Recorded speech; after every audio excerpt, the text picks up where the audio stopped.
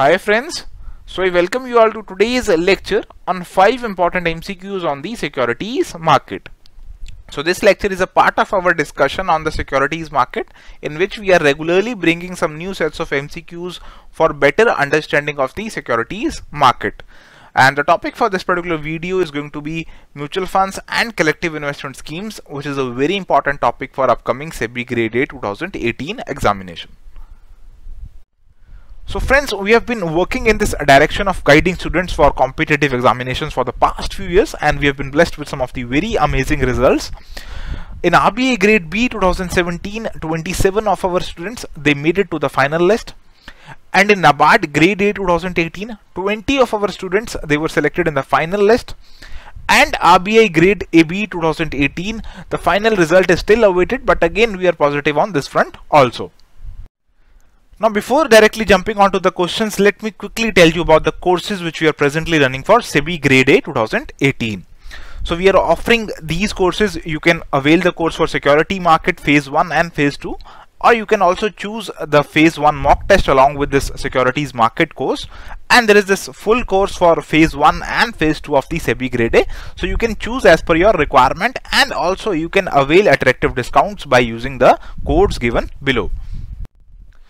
Now, in order to channelize your preparation in a better way, and in order to prepare you for all the related competitive examinations in one go, we are also providing some combo courses for SEBI, RBI and NABARD. So you can choose the combo courses also if you are preparing for all these examinations. Again, you can avail discounts by using the discount codes mentioned here. So let's start with the first question. So this is an assertion reasoning based question, and it says that the assertion is diversification reduces the risk in mutual funds, and the reason which is given is that all stocks may not move in the same direction in the same proportion at the same time. And there are different options which are given, like both A and R are correct, and R is the correct explanation for A. And next is both A and R are correct, but R is not the correct explanation for A. And next is E is correct while R is not. And the next one is A is incorrect while R is correct. So to answer this particular question, we must be aware about the concept of diversification vis-a-vis mutual funds. So mutual fund, we know about that it's a mechanism for pooling the resources. So in mutual funds, investors come together and they put in their money, and this money is eventually invested as per the objectives of the mutual fund, and the motive is to earn some return on that investment. Now, when the mutual fund it is investing its money, it is not usually putting all the money in a simple one set of securities.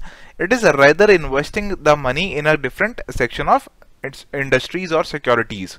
So the exposure will not be to any particular group of company. The exposure is going to be very wide. It is going to buy different sets of stocks. It is going to invest in equity, debt or money market instruments. At the same time, in different sectors of the industry and in the different companies within the same industry. So that's why this is going to lead towards diversification. Now, if you were as an individual investing in any particular security or a company, then you would rather stick to that particular company, and this would have exposed you to huge amount of risk. Now, when you go with diversification, then even if one of the shares in the portfolio it falls, but the overall portfolio it has high chances of increasing with the market. So this is how the diversification it reduces the risk, because all the stocks may not move in the same direction in the same proportion at the same time. So it may happen that one stock of Reliance Limited it has fallen in the portfolio of mutual fund, but there is another stock of ITC Limited but that it has risen. So overall it may happen that the overall portfolio may rise. So risk is balancing off, and that's why diversification is advantageous in the context of mutual funds. So now we can easily answer this question that the assertion diversification reduces the risk in mutual funds, this is very much true. And the reason for it is that all the stocks which are there in the portfolio of the mutual funds, they may not move in the same direction in the same proportion at the same time. So both are correct, and R is the correct explanation for A. So option number A would be the correct answer here. Now let's move to the next question. Which of the following is incorrect with regard to different agencies involved in setting up of a mutual fund? Options are A mutual fund is set up in the form of a trust which is established by a sponsor who is like a promoter of the company. The trustees of the mutual fund hold its property for the benefit of the unit holders. The AMC or the asset management company approved by the SEBI manages the funds by making investment in various types of securities. Registrar and transfer agent holds the securities of various schemes of the fund in its custody, or none of the above. So to answer this question, we must be aware about the structure of mutual fund. So we must be aware that mutual fund is not something which is existing in itself. There are different kinds of entities which are involved in setting up of a mutual fund.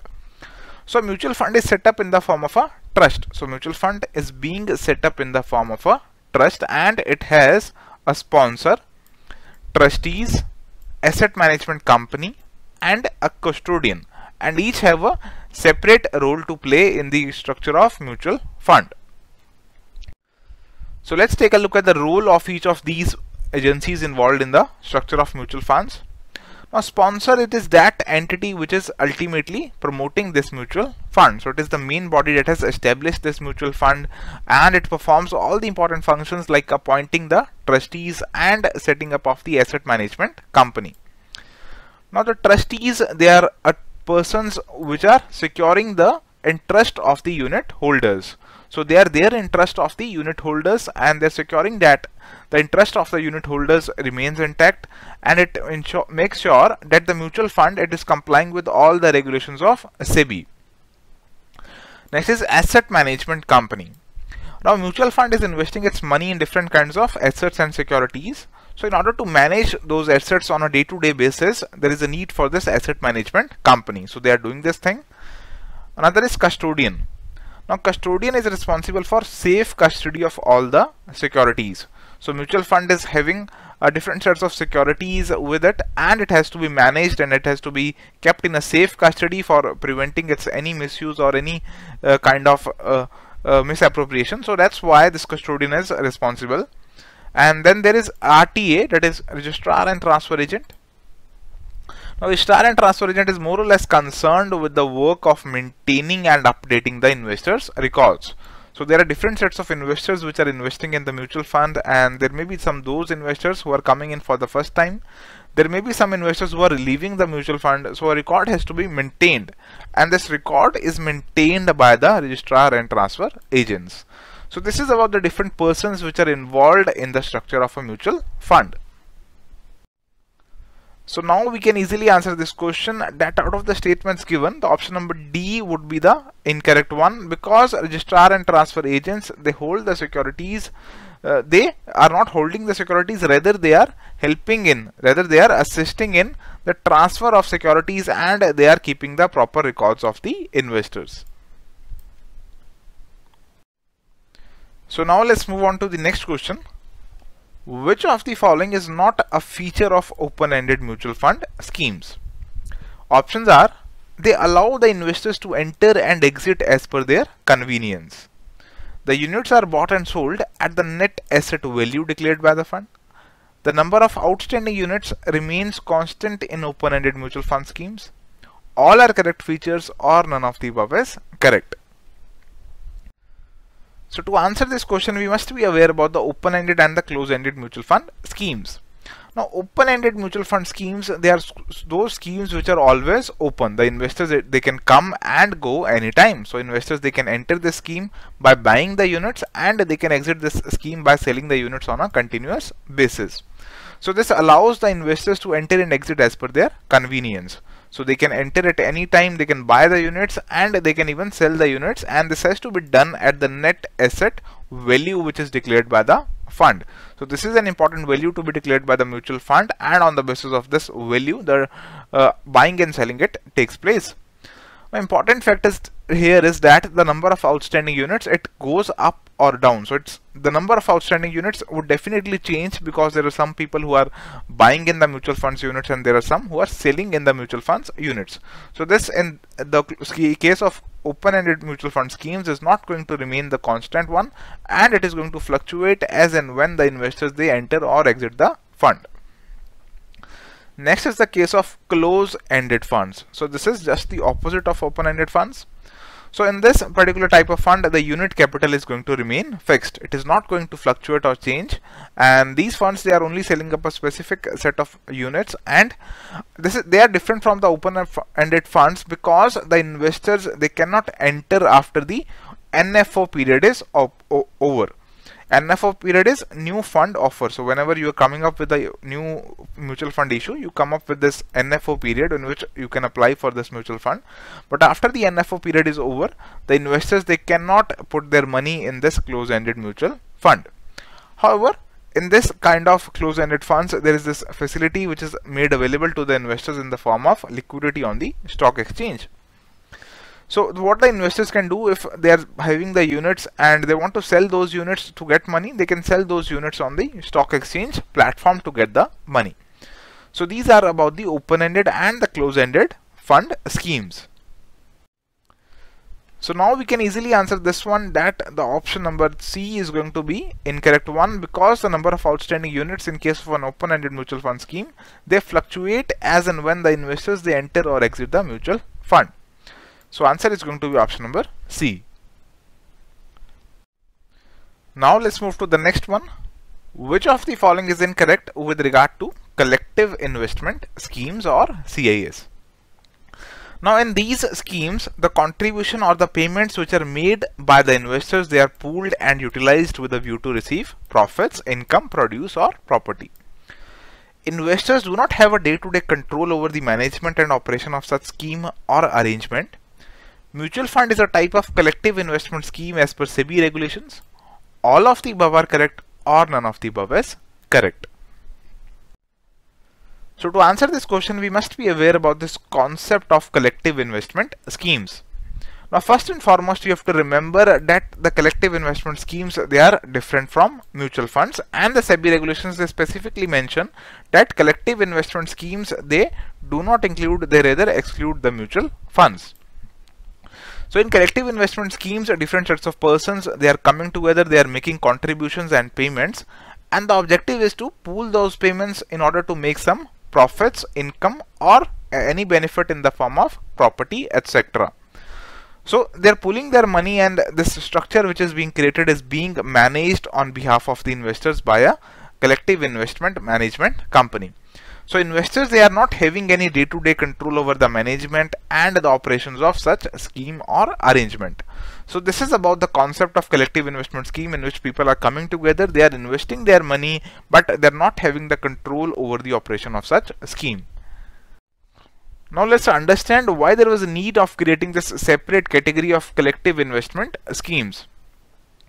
Now what happened was that in the 1990s, there were different sets of instances in which the money was raised from the people for setting up agro-based and plantation companies, and the people, they invested their money in these sorts of companies, but eventually they failed to generate any substantial returns on the investments made by the people. So in this way, people lost a huge amount of money through these kinds of schemes, and the government decided that these schemes should be regulated by SEBI, and they should be properly defined and proper regulation should be brought on for regulating such schemes. So as a result, SEBI Collective Investment Schemes Regulations 1999, they were introduced to regulate these schemes. Now different changes have been made in the definition of collective investment schemes and the regulations therein in light of the changing market requirements or conditions. For example, in 2003, in the backdrop of Sahara and the famous Sharda cases, SEBI modified this definition of collective investment scheme. So SEBI rather widened the definition of collective investment scheme and decided to include any scheme floated by any person. So any scheme which is being run by any person, it need not necessarily be a company, and any such scheme with a corpus of more than 100 crores shall be deemed to be a CIS. So any scheme which is there in which the corpus, it exceeds 100 crores, so it means a huge number of people, they have invested a substantial amount in this kind of a fund. So in this case also, what they have to do, they have to comply with the collective investment scheme regulations given by the SEBI. So now we can easily answer this question, that option number C would be the incorrect one here, because a mutual fund is not a collective investment scheme as per SEBI regulations. Now let's move to the next one. As per the SEBI Collective Investment Schemes Regulations 1999, collective investment management company may Options are undertake any activity other than that of managing the CIS, act as a trustee of any CIS, launch any CIS for the purpose of investing in securities, none of the above, or all of the above. So this question is being asked on the SEBI Collective Investment Schemes Regulations 1999, and specifically it deals with the collective investment management company, what it can do and what it cannot do. So to answer this question, we must be aware about this concept of collective investment management company. Now, as per this concept, no person other than a collective investment management company which has obtained a proper certificate under these regulations should carry on or sponsor or launch a collective investment scheme. So if you have to launch a collective investment scheme, you have to set up this collective investment management company, and no person other than this company can run these kinds of scheme. And also these companies, they are also required to comply with the different sets of SEBI regulations as issued from time to time. Now, as per the SEBI regulations, it is specified that these collective investment management companies, they should not. So it is important, they should not undertake any activity other than that of managing the CIS. So SEBI wants them to solely concentrate on managing the CIS. So that's why it's saying that you do not have to undertake any other activity, or they cannot even be a trustee of any collective investment scheme because it may create a conflict of interest. They should not launch any collective investment scheme for the purpose of investing in securities, and they should not invest in any collective investment scheme floated by it. So there are some regulations in place with regard to investment by collective investment management companies. However, it has also been provided that a collective investment management company may invest its own collective investment scheme. So broadly, it cannot invest in the collective investment schemes, but it can in its own collective investment scheme.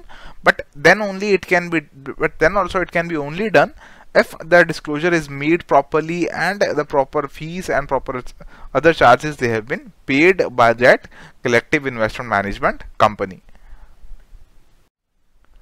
So now we can easily answer this question that as per the SEBI regulations 1999, a collective investment management company cannot do all these. So the answer is going to be option number E, that is none of the above. So friends, this was all about our discussion on some of the very important MCQs pertaining to the securities market. And if you have any query or you wish to know more about our courses, you can visit our website, which is www.edutap.co.in. or you can drop us a mail at hello@edutap.co.in, or you can call us at 8146207241. So friends, if you found this video useful, please like the same, share it with your friends, and subscribe to our YouTube channel. And if you wish to get regular updates on Telegram, you can subscribe to our Telegram channel, the link of which is given here as well as in the description to this particular video. And subscribing to our Telegram channel is also going to help you fetch the PDFs of all the discussions which we are doing on YouTube. So thank you friends.